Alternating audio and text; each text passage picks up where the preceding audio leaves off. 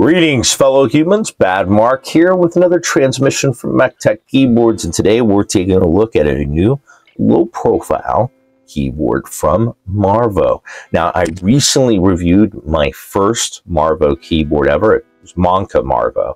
I believe they're either the same company or sister companies, but they seem to do a lot of keyboards together. So today we're taking a look at the Marvo Tech ColorReco A75.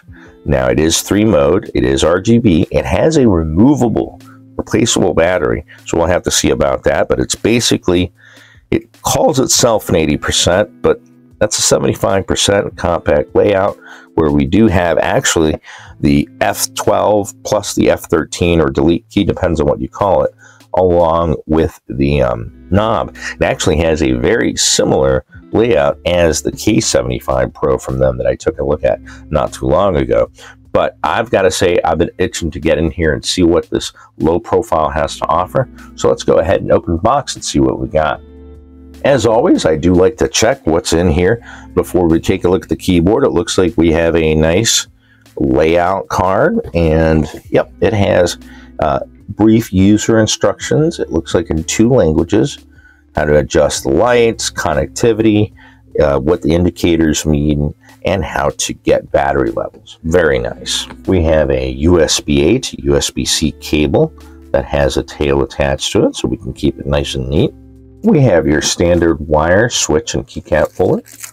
We have what looks like to be alternate keys, probably, well, because it has, well, caps lock below one and option alt below another one. We'll have to see once we get to the keyboard. And as promised, we have a removable battery, which there's the contact points obviously for it, but we have a USB-C port on there, so we can actually, in essence, buy another battery and have one charging, so we can actually have a couple of batteries available on us. Just for some reason, we plan to be wireless for a while. We're working in a server room, moving around from server to server, what have you. That's actually pretty cool. I gotta say, that's definitely the first time I've seen that. Now, I must say, I love this. It's like it feels like a very soft, like a fake fur, but kind of like the material that a certain bottle of liquor comes in. I can't recall the name. It's purple and gold, but it's very soft, very nice. It has pull strings, but I mean, this is definitely, I mean, obviously it's not going to protect it from, like, something hard, but it's definitely going to protect it from, like, scratches, maybe keys popping off because of something in your bag. I gotta say, I really like that bag. It's super soft. Like, it's soft. Added bonus, it probably does a little cleanup every time you slide it in and slide it out. So open it up, we take a look. Obviously, we see a colorway that some of us might consider familiar. We have a knob over here on the top. Even though it is recessed, it has some nice little grooves along the perimeter of it. So I have no issue moving it, even from my finger from the top. It moves just nicely. So we've got our delete key here. We have a very sensible home and end, page up, page down, already set up really nicely, and just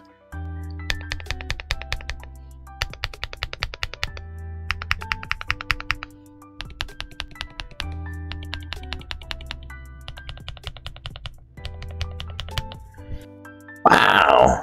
Now, the other low profile I was talking about did not sound anywhere near as good as this one does. And this one's cheaper. Now, granted, that one has an aluminum piece, but I don't think there's really anything of loss here. Now, all right, so it looks like there is no battery in there. Oh, no, there is a battery. We've got an extra battery. Oh, wow. That is just, I don't know. That's pretty cool. So we can literally plug this in. If our battery's running low, no worries. We don't need to plug into USB. we've got spare batteries. That is really cool. Now, these feet, are these magnetic? I don't have much fingernail, so I will need some assistance here. Okay, pop them up.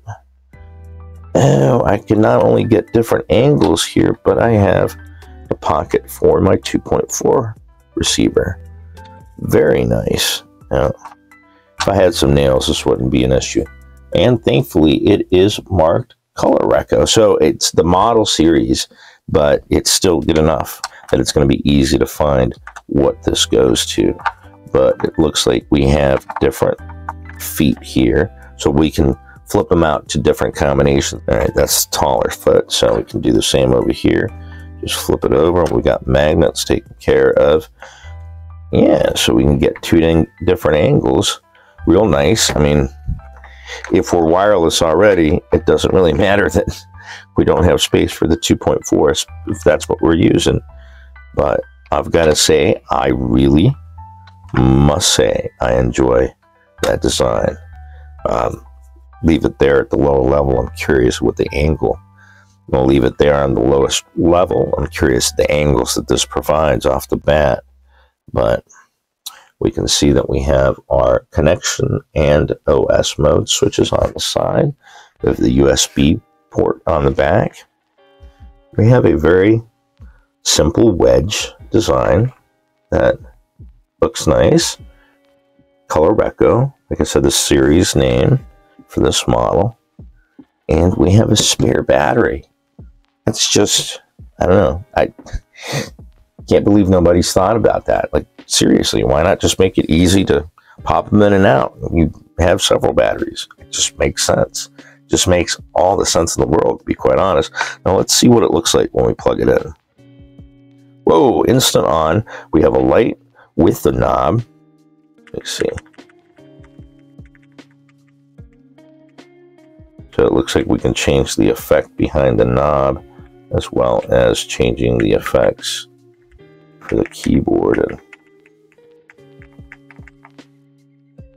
I'll have to look back at the manual. Oh, no, that's not for it. But I've got to say, this keyboard, honestly, I'm amazed at how lovely this low profile keyboard sounds. I mean, what magic did they do? Because this is, I can say unequivocally, without feeling like I'll be corrected, that as far as low profile keyboards go, this is the best sounding and feeling low profile keyboard I've come across yet. And I've done quite a number of low profile. There's many out there I haven't done. Don't get me wrong, I haven't done them all, but I've done quite a few. And this one, by far, surpasses anything else I've seen. Honestly, it's just the feature set, the way it sounds, the way it feels. It has just the right amount of flex. It turns on immediately. It has an extra battery. It has a knob, which I love. I'm kind of surprised I did not come up with this keyboard sooner.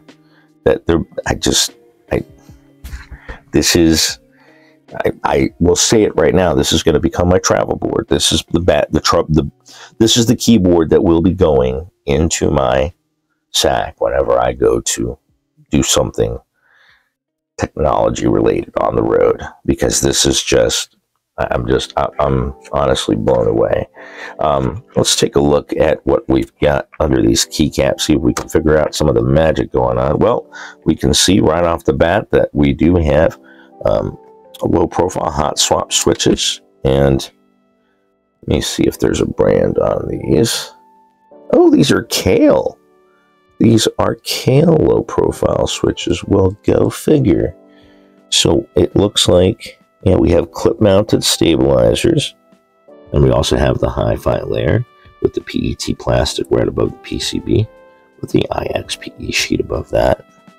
This is, honestly, I gotta say, I'm not usually the biggest fan of Kale switches, but this is the nicest low profile switch I've heard. I can unequivocally state that this is the best linear low profile switch that I've heard, I've felt, I've used. It sounds lovely, and it actually comes up pretty easy. Low profile switches are not usually known for that. The space bar almost sounds like a ghost bar. Oh, he brought me the switch and everything, but it does have that backing there, even though it's not a double shot. They're using those double layers. Oh, and we see that we have both an update and a reset button here. Very nice. Very, very nice indeed. But this is significantly impressing me. This is a very nice keyboard, and I'm honestly just kind of surprised it took me that long to get to this. This is what I feel is a good low profile keyboard, and it's Thocky. A low profile keyboard that's Thocky.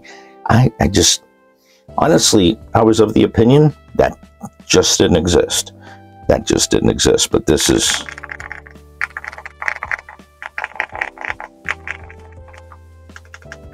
it's lovely. You guys, you did it. This is the low profile keyboard to beat. It really is, because from the way it sounds to the way it feels, the extra battery to the knob to just everything about it. Even got a caps lock indicator on here. The only thing that would make this literally jump over a whole bunch of even just regular profile keyboards if it had QMK in it, but I'm just pretty sure the software is going to be fairly intuitive, as it was for the A75 Pro. Let's take a look at it. This is the A75. Guys, got to stop using similar or the same model numbers. They get confusing. Just the specs. Today we are taking a look at the Marvo ColorReco A75. It is a low profile, 75% free mode with removable battery and QMK via. It has a gasket mounted flex cut PC plate, north facing low profile hot swap PCB with hi-fi layers. It is preloaded with kale, white, peach, linear, low profile switches, and top double shot PBT low profile keycaps. The battery capacity on this keyboard is 3,000 milliamp hours, but it includes a removable battery of also 3,000 milliamp hours, so you can always have one charged. The weight of this keyboard with the battery inserted is 724 grams. The chin of this keyboard sits at 19.5 millimeters off the typing surface, while the back sits at 30 millimeters, providing for a default typing angle of 7 degrees. Flipping out and exchanging the magnetic feet will take the back height to 32 millimeters and change your angle of typing to 8 degrees.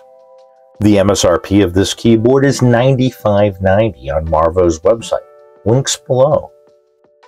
Well, recall earlier when I said the only thing that would make this keyboard perfect is for it to be QMK via? Well, guess what? It is QMK via. Now, I've got the via file, and I'll put a link down below. I'm still waiting for QMK source, but as soon as I have a link, I will add that to the description. It does have QMK bottom. I was the rep that I've been working with sent me out the firmware. The QMK toolbox, basically installation, but not the source control. So as soon as I get a link to the repository for the source control, I will share that. So, but the VIA file works. It has 4 layers. It has all the ability. I tested using Argent stone cutters trick to basically just make tab. You know, if you tap it, it's tab, but if you hold it, it's a function switch key, and it does have that ability. So it is built on top of QMK, not that fake VIA that some keyboards have that is actually built on whatever closed source software, but they're communicating using the VIA protocol. Now, this keyboard, honestly, this is my new Road Warrior. My Air 60, not the V2, the V1, I recently had to throw out the battery because it was swelling. This, I don't have to worry about that.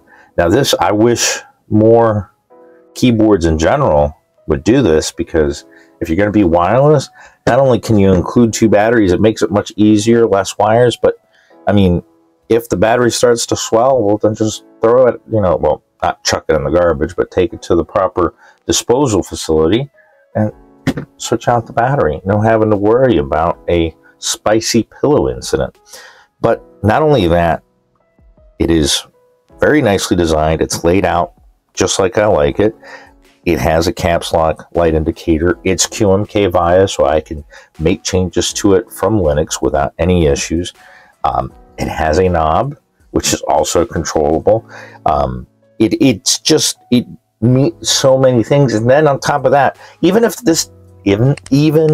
this keyboard did not sound good, I'd still say this is a nice keyboard. And I can definitely say 100% that this is better than anything Newfie can make. I would choose this over the Air every single day of the week. It is a solid keyboard that not only does it meet like all the requirements for a low profile for me, which I've never really found, because the things that I wanted just weren't there, and I never thought I'd see replaceable batteries. So I failed to even really just add it to my list, because I thought that's just not going to happen. And here I am. It basically meets all of my needs for a low profile. Now the chin is a little bit high, so I'm still going to use a wrist rest, but it sits perfectly over my laptop. Now, I guess that little bit of change in clearance is just so that it can sit on different laptops, I'm guessing, because that's not much of a change, only a couple of millimeters of height and just 1 degree of typing difference. But I like it stock as it is. I like that it has a pocket for the 2.4.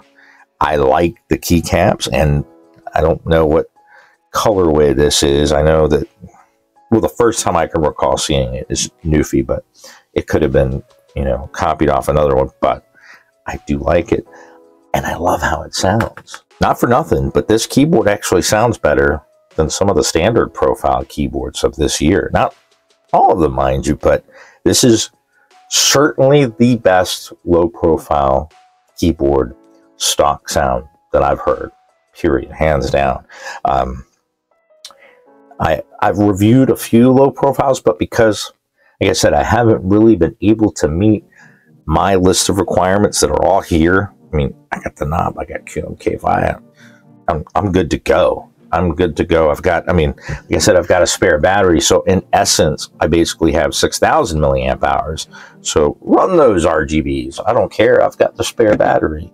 And it's slim enough, it's small enough that, I mean, it's just going to slip right into my backpack and I'm good to go. This is my new on-the-go workhorse. I've reviewed a few low-profile keyboards, and they've always left me wanting more. And when I accepted to review this one, I was like, well, you know, at least I'll keep up, you know, with what's out there. Low profile. I had no expectations, and now I have a keyboard that in between filming, I've actually been using it at my desk. Now I'm using it not on my drawer, but actually on my desktop, and because I just love how it sounds. And I'm like, wife, come here, listen to this. And she's like, isn't that one of those low profiles? I'm like, yeah, but listen how it sounds. She's like, why does it sound like a regular keyboard? Because she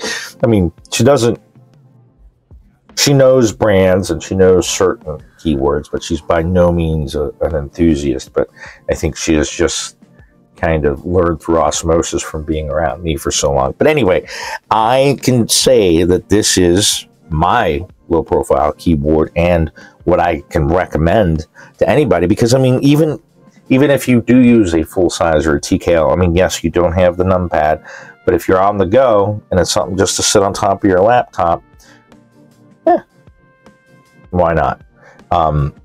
If you're going to enter in some numbers, well, but other than that numpad feature, you've got everything that you need here. You can remap these keys as you'd like.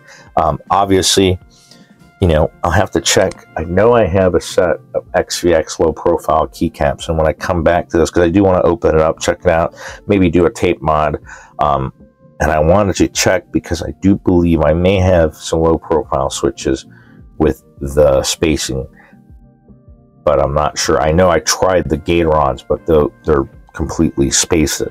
They're in a different corner actually. So I'm going to see about, you know, modding this maybe and having a little bit of fun with it and seeing what it's like on the inside. It has just enough of a flex that it's, I mean, it's actually a lot flexier than some standard profile keyboards. It's almost got that perfect tone for me. It really almost does. I mean, honestly, if I don't ever get the chance to mod it, I'll still be very happy with the way that it sounds, it feels, and I got a spare battery, and it's got a USB-C port. So if I need to charge this while I'm using this, I can do that.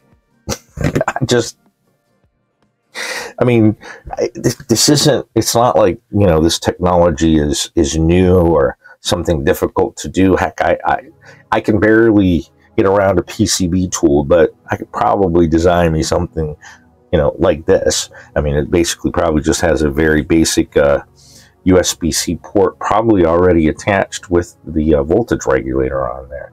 And like I said, it's just, it's a battery on its own. So I can, you know, oh, running out of juice. All right, no problem.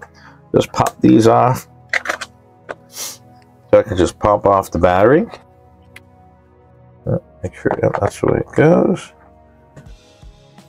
Oh, looks like it goes this way. Yeah, all right. So those tabs go in first. And then that locks it into place. So this isn't holding it really. It's just there to kind of hide it more so. Oh, am I doing it backward? Yeah. Yes, I am. All right. Of course, the power switch mode switches are here on the side. I don't know if this battery's charged or not. So this is from Marvo, Monka, and ColorReco. Now, I have reviewed a Marvo Monka keyboard before. It's actually one of the ones that I'm including in the list. The video I'm working on right now, I've already filmed some, but it's going to take me a little while. I'm trying to get everything as apples to apples as possible. But I want to say it was called the A75 Pro as well. This one's the A75. I don't think it's Pro, but I've seen it listed as S75 too on their site. So I'm unsure, but I'll double check when I'm communicating with them about QMK. So I'll update the video description as I get more information. Anyway, I really enjoyed reviewing this keyboard, and I love that I now have a low profile keyboard that not only can I use, but I can recommend. This is now a low profile keyboard that I have, I'm going to use, and I would highly recommend if somebody is looking for a low profile, especially, you know, with the function row, with the arrow keys, with the navigation column in a compact format, with even the delete key and a knob. I mean, it's just, so, I mean, one of the most popular layouts, or at least as of late, 75%, one of the most popular features, a knob, and something you rarely see, an extra battery, and replaceable, user replaceable, toolless, user replaceable battery. I mean, and on top of that, it sounds good to boot. I mean, it's just like, sign me up. Like, I mean, I think they have this in black, I believe. And yeah, black with the keycaps are like a dark Olivia, like a pink and a black. I think I'm gonna pick one up, and just to have a spare. That's how much I like this keyboard. It is now my low profile keyboard, my Road Warrior keyboard. I like the keycaps. I'll have them on there for a while, but I'll probably, at some point, look to see about maybe some Kale low profile tactile switches, and maybe some XVX low profile keycaps. I don't know. I'm gonna see. I'm gonna see what I do. But for right now, I love it. Anyway, I'm gonna leave you guys with a stock sound test of this ColorReco Marvo A75 S75 low profile 75% 3-mode with a knob, removable battery, QMK Maya. I'll leave a link to the VIA file that I have down below, and like I said, as soon as I get a QMK repo, I'll put that as well in the video description. I'll come back and update it, even if it takes weeks. I don't care. I want to make sure that you guys have links to it. This I'm going to go ahead, because he sent it to me by email. So I usually share my links on Dropbox. So the links to Dropbox are ones usually that I've gotten. I've always run it through antivirus scanner, and then I upload it to Dropbox, and that's where I share from. Anyway, I'm going to leave you guys with a stock sound test of this lovely low profile keyboard we took a look at today. I do hope that you enjoyed my review. If you have any questions, comments, suggestions, please feel free to leave them down in the comment section below. I do my best to answer all comments as soon as possible. Hitting the thumbs up, hitting the subscribe does go a long way. Anyway, to everybody out there in YouTube land, I want to wish you a wonderful rest of your day. And until the next transmission, keep calm and keyboard on.